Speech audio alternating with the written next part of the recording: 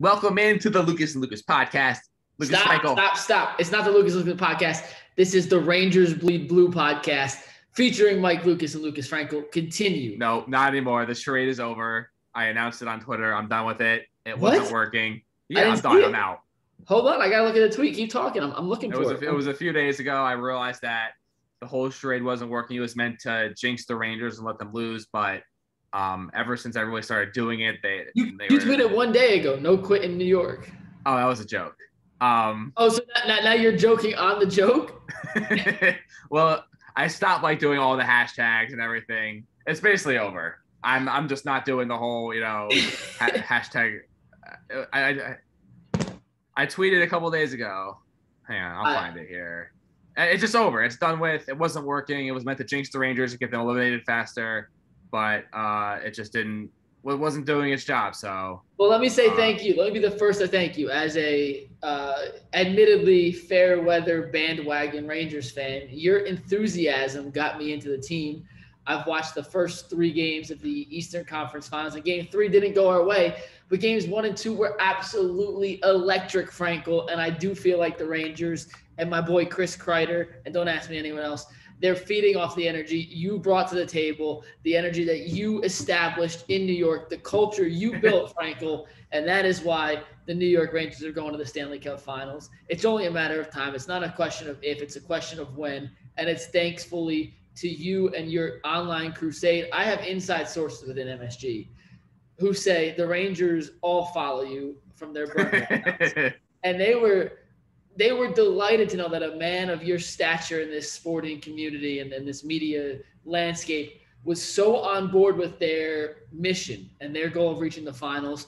And to see you convert from a lowly Devils fan to a mighty, proud, towel-waving, chant-singing, rub it in the face of your roommate when we win Rangers fan. That wasn't it. He had nothing to do with it. He just was the reason I went to the game. I went there because all my coworkers get so annoyed when I chant anything Rangers, and I wanted to get it on video of me doing the chant with waving the towel and being like I was leading the charge with it. That was the whole point. It had nothing to do with me actually wanting to rub it into the face of my roommate. It was all about just trolling the fan base, making my coworkers agitated. That was the whole thing.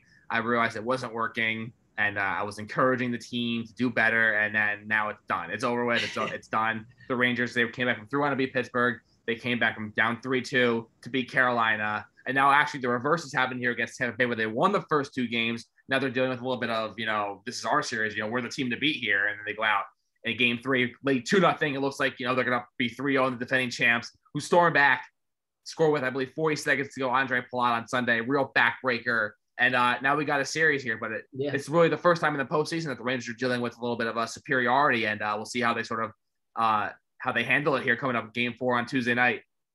Yeah, well, I mean, to say it's the first time they're dealing with superiority, yes, but they dealt with adversity the entire playoffs. This is the first time they've led in any series. Right. So exactly. So this is the first time there was really been no true adversity.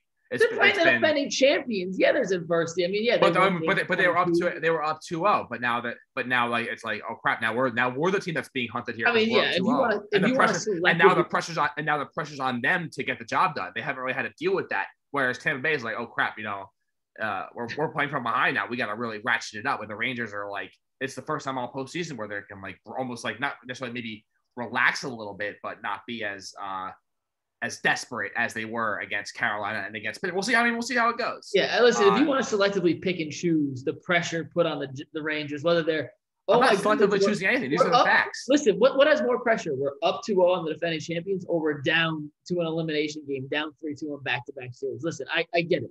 It is a different scenario that they find themselves in here in the Eastern Conference Finals. For this team is, and I've only been a fan I've been a Rangers fan all season, but I've only started watching for 3 games. So to tell you I really know anything else that's going on, that's a lie. But I'm telling you right now, I know how sports work. I know how the Rangers know. I bleed Ranger blue. It's the same blue as the New York Football Giants, and I bleed that color.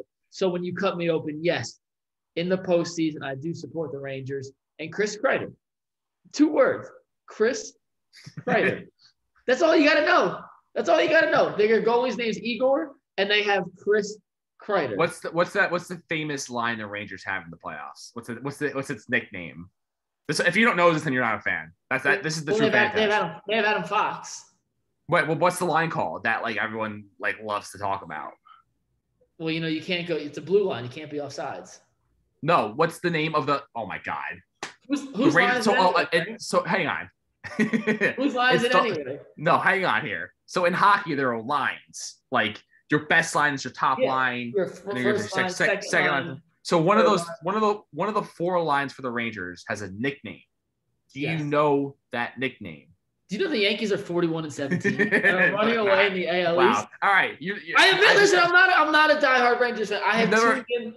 What is it? You've never heard of the kid. They talk about it all the time. It's the kid line with Lafreniere, Capo, Caco, and somebody else. I don't know who the third guy is, but it's the kid when line. I hear kid, I think of Jason Kidd. And maybe Hedel, Philip Hedel. I believe it's Hedel, Lafreniere, and Capo, Caco is the kid line. Everyone loves to talk about. You've been a Rangers fan much more delicately than I have this postseason, so I expect you to know. All right, I just wanted to expose you for what you were, and I did that. So that's it. I wasn't hiding it. I wasn't like you tweeting about it 17 times a day on Twitter. I just admitted. But I learned so much about the team. I literally know every single player. Zibanejad, Kreider. So happy for you, Frank. I cannot. Capo, Caco, Lafreniere. It's about time that you've rooted for a winning team. We said this last week. It's about time that you've had a taste of success, and hopefully this makes you that much more anxious for the Jets to become relevant again, because now that you've tasted success, you know what it's like to root for a winner. And that means that maybe it'll lead to some good luck down there. But listen, the Rangers, they're going to win in 7. The series is going 7. It's inevitable. But they have game 7 at home. The blue shirts are phenomenal in front of the home crowd at MSG, which I know you'll be at. They are. Waving your towel. Yeah. And that's what it comes down to. The Lightning are really good. It's the first time in 18 games. Ready for a stat? Yeah. I mean, I know the kid line, but I do know that the Rangers were the first team to beat the Lightning in back-to-back games in 18 tries. So there you go. Yeah. So with the Yankees.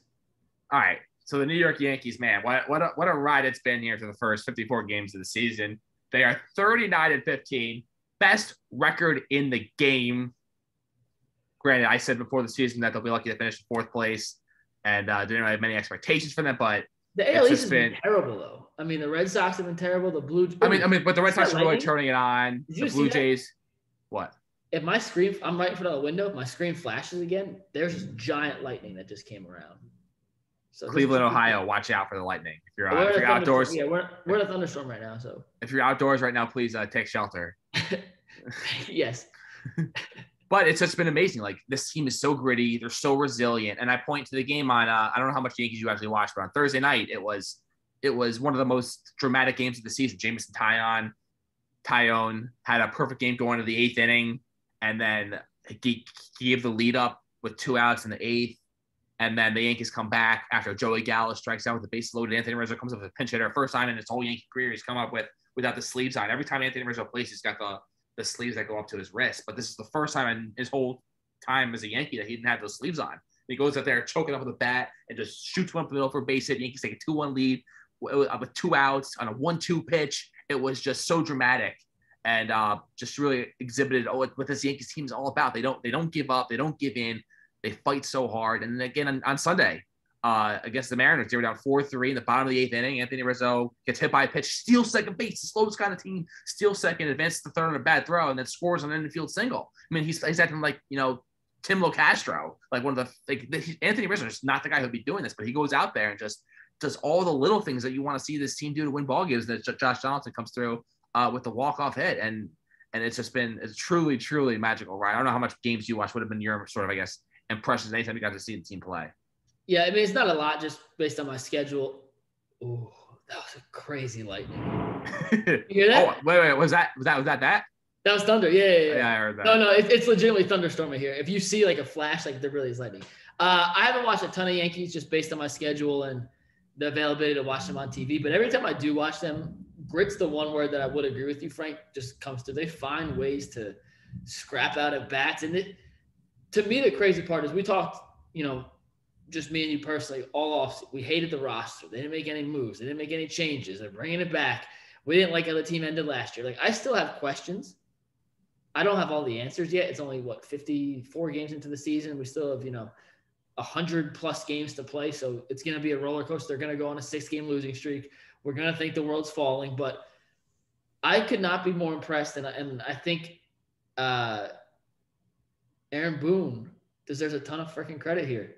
Like I really do. This is the same roster they had last year. That was not really though. Hang on. To be fair, they lost Luke Voigt, who's terrible. He was a real like really added nothing to the team. They lost Gary Sanchez, who you could argue without him, it's just he was such a headache. Granted, they still have headaches on the roster we'll get to here. But he was such. It was always like, what's Gary doing? Why isn't he hitting? But it's more of the same build of the roster. They lost Gio Urshela, so like I mean they lost like 3 focal points of the offense. Yeah, but I mean they still have Aaron. Like they still the key guys. Most of the key guys are back, and this was we just didn't see play in this style last year, especially down the stretch when they needed to, and they're finally to win. My one question for you, Frank, and this is what drives me freaking insane with the Yankees, and it's hard to nitpick because they do have the best record in baseball. They have been awesome. Joey Gallo might not be a double-A player. Joey Gallo is a freaking bum. Like, with all due respect, I'm sure he's a great guy. Joey, I mean, no disrespect here. Have you seen his interviews? You're not a major league hitter. You're a terrible, terrible part of this lineup. And literally any production from that, he strikes out. Like, I think of things like, you know the saying, was it life, death, and taxes, or death, taxes? Yeah, the three guarantees in life are what? Death, taxes, and life, death. The fourth is Joey Gallo striking out twice a game. Like, you could just book it. He strikes out twice a game. The dude can't make contact. And what does he have? 7 RBIs and 61 strikeouts this year? It's something. He's got after yesterday, he's got 6 homers, 10 RBIs, and 61 strikeouts. Like, it's just the fact that they're 39 and 17 or whatever they are. 15 with Joey Gallo as part of their rotation. Joey Gallo should not be starting on the worst team in baseball right now. Like, Joey Gallo shouldn't be getting at bats on the Orioles. Have you seen on the Rangers? He's just abysmal. Have you seen his interviews? No. Have you ever do you follow the Yes Network on Twitter? Probably not. Yeah, I do. Yeah. Okay. Sometimes I'll post like interviews with Joey. Like just like watch the interviews. So just listen how he like answers questions. I don't know if like absurd awkwardness is like the right best way to describe it, but they're asking questions about like playing right field. He's like, yeah, I like it a lot. It's like how about there?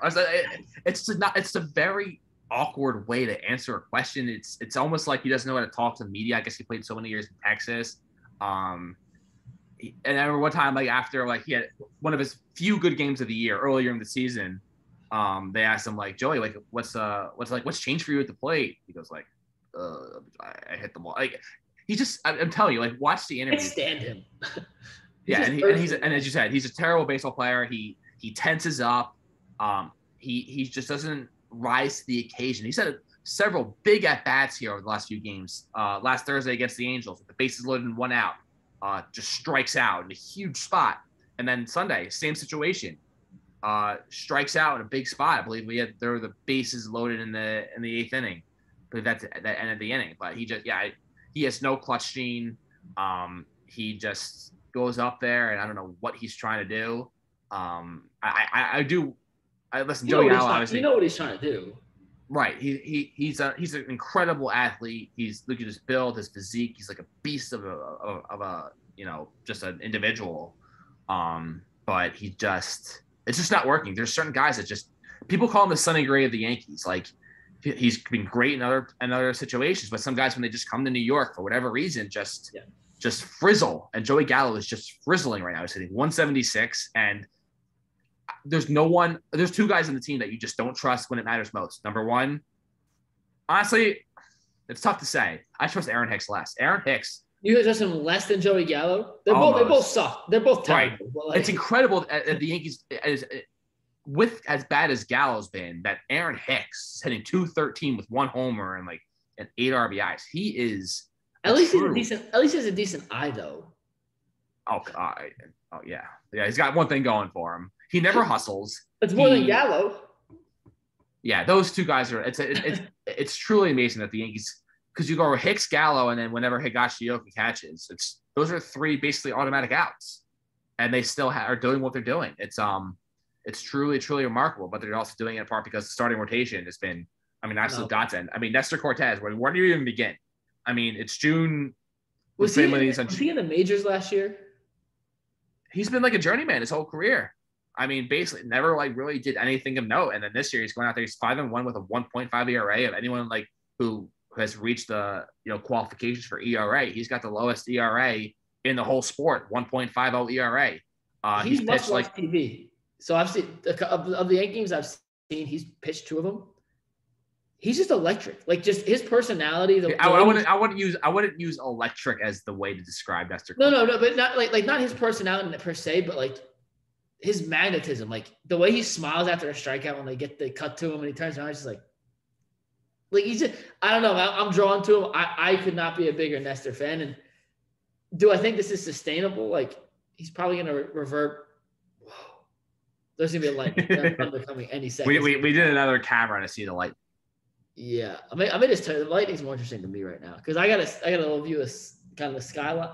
Oh, you hear the thunder again? No, I didn't hear it. Well, it's there, I promise. But he is not a 1.5 ERA guy. Obviously. But the way he's pitching this year has been phenomenal. And it's inspiring isn't the right word, but like that's a dude that came out of nowhere who might be the best pitcher in baseball right now. Like at this current moment. Is pitching the best of anyone right now in baseball. At the moment, yeah. I'm not saying he's the best pitcher. You're not taking him number 1 in a fantasy draft, but for a guy to come out of nowhere and do that and to see the rest of the team rally around him like they have, I think shows is a good insight into how tight this locker room is. And that's something I'm not sure was necessarily the case the last couple of years. For whatever reason, the chemistry here, maybe it's getting rid of Sanchez. Maybe I don't think Urshela was a bad locker room guy. But he wasn't a leader. Urshela was just like go with the flow. Didn't really he was sort of just. I feel like Sanchez could have been divisive. I feel like Voit could have been divisive. I think Urshela was fine, whatever he was. But, maybe getting rid of those guys is addition by subtraction. It certainly has been, but especially in the locker room where it does seem like the chemistry is at an all-time high for the Yanks. I think Anthony Rizzo is a huge part of that, and I think even though he had the whole incident with Tim Anderson, I think Josh Allison's been a huge part of this team. Just he has a layer of toughness that I don't think they've had in previous years. He goes out there, he doesn't take crap from anybody, and he's gotten some big hits for the Yankees. He's had a couple of walk-offs already. I love it. Though. He's such a He's a questionable guy though. Right, but I think the pizzazz he's added to the team though has been huge. And you're finally, for the first time in his career, Aaron Judge is just finally getting big hits. And I truly believe this, Mike, that the Yankees not caving to his wishes with the extension. Yeah. Even though in the long term it might not pan out for them, and who knows what's going to happen the rest of the season here. Like a million different things could happen, but it was almost like a wise, however, listen, if the Yankees have to win the World Series and have to pay Aaron Judge $600 million, screw it. You won the World Series. You made the bet, and, you could argue that because of the financial situation that the Yankees would have put themselves in, that it may have, you quote unquote lost the bet, but it also resulted in Aaron Judge having far and away his best season as a Yankee and a World Series. It's been 13 years since they won. You really can't put a price on that at this point. And the fact that they didn't cave and Judge is so motivated right now, it's a brilliant move that they didn't extend him. And people are always love talking about it. I think it's regardless of how much money it costs the Yankees in the long run, it's not my money. It's not your money. It's Brian Cashman and Hal Steinbrenner's money. Who cares about the money? The Yankees win, that's all that matters. And right now, Aaron Judge is motivated. And I think it's in large part because of the fact that he and the Yankees didn't agree on money right now. And he's trying to prove that he's worth every penny. And that's what you love to see from players, even though the other side of this is that Marcus Semien, who hit I believe 38 to 39 home runs last year for the Blue Jays, signed a $200 million contract with the Rangers, and I believe a week or two ago hit his first homer of the season. It's almost like he was just F it. Once he got his money, it was over for him. So these things can go a million different ways. You always worry if guys in contract years. Judge's been a little more consistent than that. Marcus Semien was sort of a couple year, out of nowhere type of player in terms of power. But it's not worth it to get so caught up in extension talk with Aaron Judge right now. Just enjoy it and hope that he can come through and continue getting big hits into October. We had a Aditi Kinkhabwala from NFL Network on our show the other day talking about. What's his name? Her name, Aditi Kinkhabwala. She's phenomenal. I was like, who is this, a defensive end? No. She's a AFC North insider for the NFL Network. And it was right after the Njoku extension for the Browns. And I'm going to tie this back to Aaron Judge. But she made a great point. And I hadn't thought of it before. And now anytime that any contract discussions come up, this is the first thing that kind of comes to mind. There are certain players who get paid and are motivated to prove that extension or that contract right. and motivated to prove that the team believed in them made the right choice.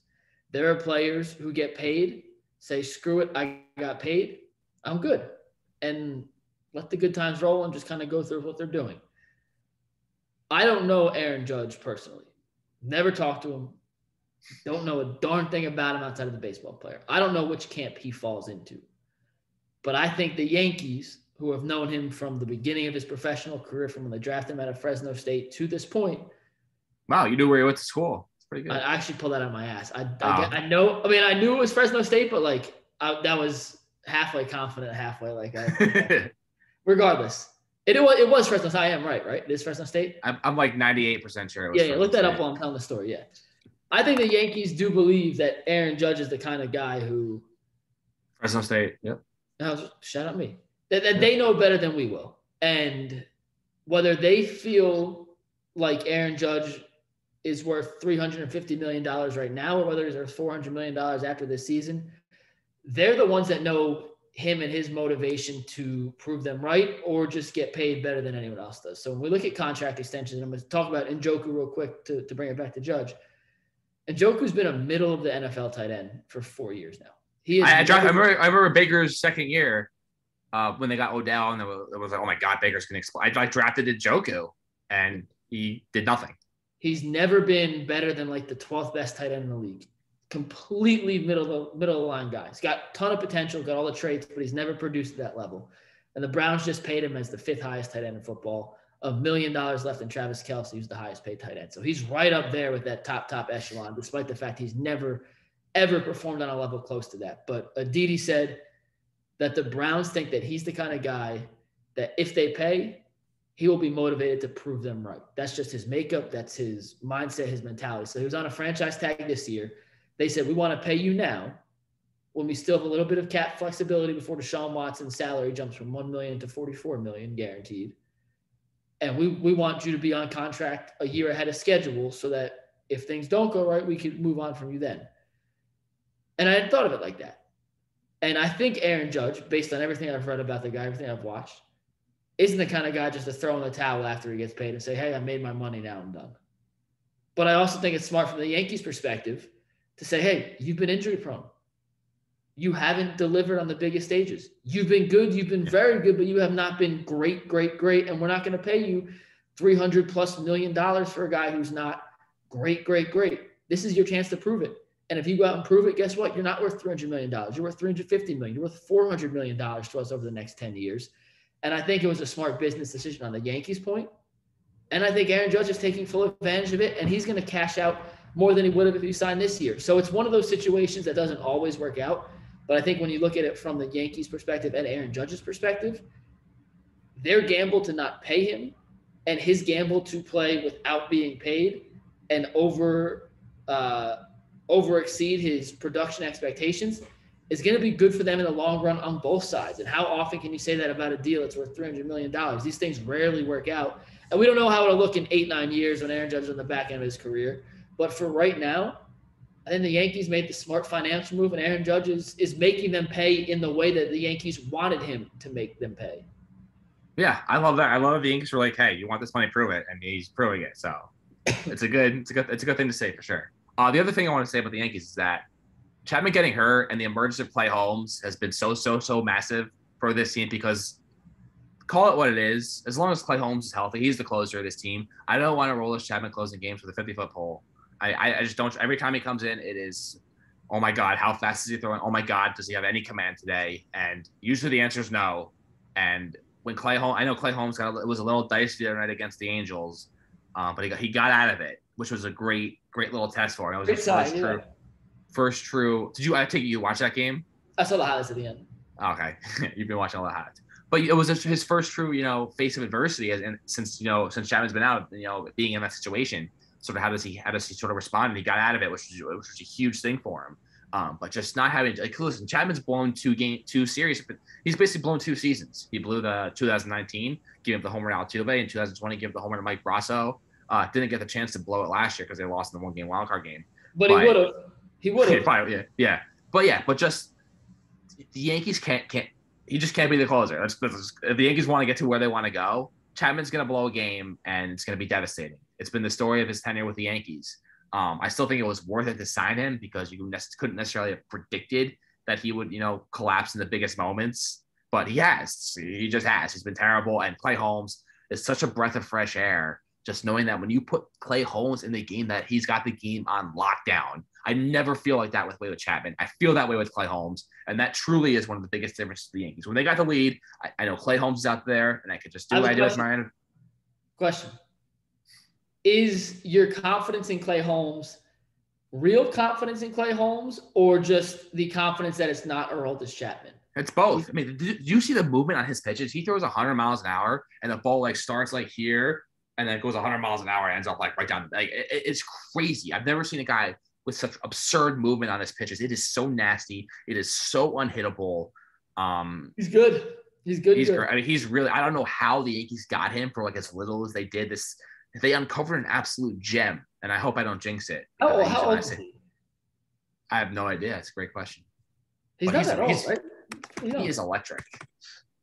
He's 29 years old. Yeah, I mean, yeah. Yeah, he turned 29 in March, so he's basically he would have graduated with our year of high school, 2011.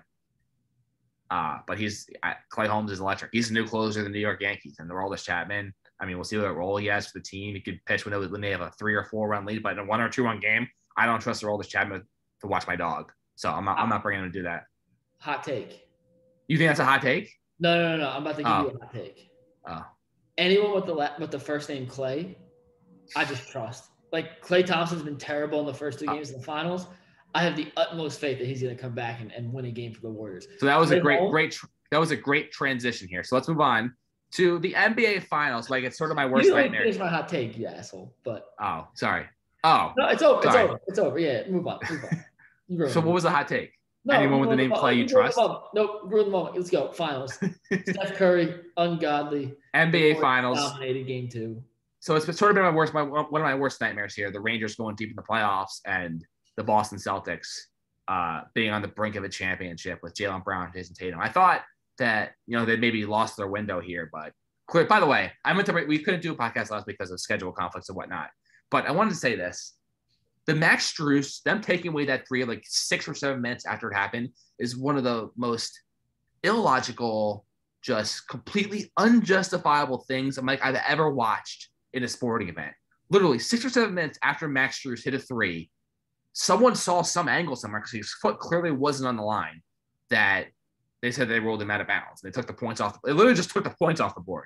6 or 7 minutes, at the Miami Heat were trying to claw back in the game. They got to within 7 or 8, and then all of a sudden they took those 3 points off the board. It goes to 11 or 12, whatever it was, and it was just a true backbreaker. And you've seen how that game played out, and Miami got within 2 after in that late in the fourth quarter, and you put those 3 points back in the board. And you could argue that taking those 3 points off the board when they shouldn't have because his foot wasn't out of bounds cost the Miami Heat the Eastern Conference. I can't believe. Oh, come on, Mike! I am not one to overlook things, Mike. I don't blow things out of. Yeah, it was terrible. How are they allowed this to happen? But it was early enough. I'm not done yet. I'm not done yet. Oh no! So you cut off my hot take, but God forbid I interrupt your tangent from 2 weeks ago. Because this is important. If you want to overturn a call or change it, you stop the game. You don't play on. If you're so adamant that a call was wrong on the court, stop the game and get it right. Don't play on for 8 minutes and then be all right, let's go back to that play 12 minutes ago when that 3-pointer that ended up, it was a huge basket of the game. Is that actually true? Oh, sorry. So your 8-point lead is now an 11-point lead, or an 11-point deficit on whichever side you're looking at. That to me is just, I can't believe that. It's like in baseball, or in football. If you snap the ball again, then it plays history. It's done. Can't change it. I don't understand why it's not like that in basketball. I think part of the reason is that they're trying to limit stoppages because the games already take too long, especially towards the end of the game. But no one challenged it though. They just hey, flag that play. We'll get back to it in 10 minutes. Whenever it's convenient for us, we'll get back to it. Yeah, I mean, I don't have an issue with them not stopping the game in the immediate aftermath, but the fact that it took. But that's the way it's got to be, though. You can't you can't alter the whole feel of the game 6 or 7 minutes after the play. I know I keep changing the times here, but you get the point. It was a long time. Well, yeah, well, it was like 4 whistles after. I have no issue if they wait till, if like in the heat of the moment, you wait till the next whistle to go review it. But the fact they waited, I think it was 4 whistles after to actually go back and review it, that's when I have an issue. If you want to wait one, I'm okay with it just because you want the game to continue. There's a flow of a game that you don't want to disrupt. But to wait 4 or 5 whistles until someone gets in your ear and say, hey, he may have stepped out. Like if you missed it on the moment, you missed it. You should not be able to go back and retroactively change that. I don't think it cost Miami the game. So much things happen. You can argue it did. You can argue it did. If you want to be wrong, you can argue you did. But so much stuff happened after that moment that 3 points, yes, made a difference. But, the game had progressed so farly from that moment that I don't think you could pinpoint that as the reason. But when you look at the final score, they lose by 4 points in Game 7. Yeah, but they got to within 2, and then Butler pulled up for the 3, down 2. That would have given them the lead. So I was in Boston for Game 7. I was at Jimmy Rhodes' bachelor party, and we were at a sports bar in the Seaport watching the game. And the loudest cheer of the entire night was when Boston won. The second loudest cheer of the entire night was when the refs announced they were overturning that call and taking the 3 points off the board. It was an eruption. I wasn't even paying attention at the moment. I was like checking Twitter or whatever. And next thing you know, I just hear everyone go buck wild. I'm like, wait, whoa, what happened? Oh, actually, that's a third. The second loudest cheer was when a girl got kicked out for kicking the bouncer. That was awesome. But the third loudest cheer, and I'm looking like, what happened? Like, they took the 3 off. I'm like, what 3? Like, oh, remember the Max Strus 3 from like 40 minutes ago? Like, kind of. They're like, yeah, that he stepped out of bounds. And the time passed and elapsed between actuality and the change of the call significantly too much. But I don't think that you have to stop the game every time. You just made the point for me. It was such a no. On the next whistle, you stop it, but I don't think you have to stop it in the moment, in the middle of the game, and just disrupt the flow of the game. Stop it at whistle. Go look at it. No. As soon as there's another play, another shot attempt, or anything like that, it's history. That's the way it should be. I really believe that. If you want to get into the rabbit hole of reviewing things, which is sort of debatable to begin with, that's sort of where I stand on it. If you play on, you play on. That's the way it goes. Either you play on or you don't. Very simple. You think about like pick up real quick. Last point on this. You think of pick up basketball, right? Which has no stakes, but okay. Which is no stakes, but at the same time, you call a foul, it's a foul. You don't ever retroactively go back and change a play and pick up. Yeah, it's preposterous to do that. So it's like that's a great point. I know I'm interrupting you again, but it's like you lose the game. You got 21. You're like, oh, remember that 3? Yeah, you pushed off of me, so we're taking that 3 off the board and we're gonna continue playing now. Like that's what this was. Well, you must not be speaking from personal experience. I don't think you've ever got the 21. But it's never happened. But like that's the same thing. I agree. Great point. That was great. That was the best point you ever made. Well done. Welcome. Very proud of you. Thank you. Oh, kid line. All right, NBA Finals. I don't know what to make of the series right now. I have a hot take on the series. All right, I promise I won't interrupt you. It's not long. I think the Warriors are significantly better. I really do, and I think it took the Celtics a ridiculously unbelievable once in a lifetime fourth quarter to come back and beat Golden State in Game 1. I think for 2 quarters they were evenly matched in the first game. Then Golden State came out in quarter 3 and dominated, and the Celtics had that unbelievable quarter 4. You watched it last night. Yeah, Jason Tatum's great and Jaylen Brown's great. Excuse me. They're both. I mean, Tatum's a superstar. Brown's a really good player. And outside of that, you're just trusting role guys who aren't competent offensive players to make a lot of shots. And in Game 1, they did. Derek White made shots. Al Horford was 6 of 8 from 3. Smart made some. It was a full team effort, and they're going to need literally a 21 for 42 performance from 3 to keep up with Golden State. And I know it's 1-1, and you look at the quarters, you're like, oh, it went back and forth. It was just a good fourth quarter, a bad fourth quarter. I think Golden State's just a significantly better team. I mean, listen, I haven't watched too much of the finals, but the Celtics run to the final. Listen, round 1, they're facing that team that was so, unorganized and so discombobulated, coupled with Joe Harris not being there, the whole Ben Simmons debacle. Round 2, no Chris Middleton. Round 3, Kyle Lowry playing at who knows how healthy he was, 50% maybe. Tyler Hero was inactive for games 3, 4, 5, and 6, I believe, or maybe 4, 5, and 6. But he was basically a shell of himself and basically not there the entire series.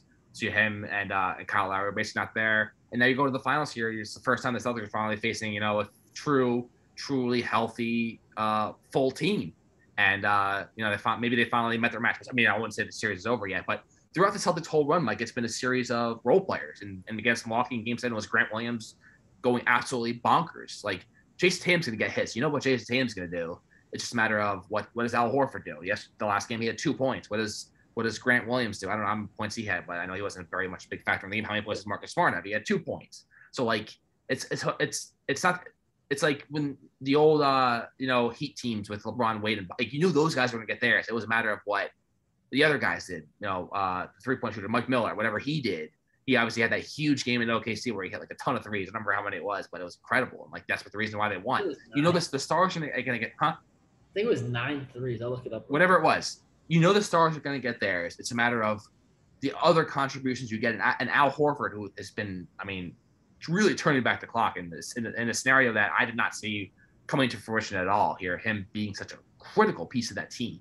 But the last game he did nothing and they lost. So it's like it's a matter of what is Al Horford, Grant Williams, and Peyton Pritchard. What do those 3 guys contribute? Sort of is like determines whether the Celtics win or lose these games. And when Al Horford is the Celtics leading scorer in a game in the finals, that's pretty freaking good. And they're probably gonna win that game.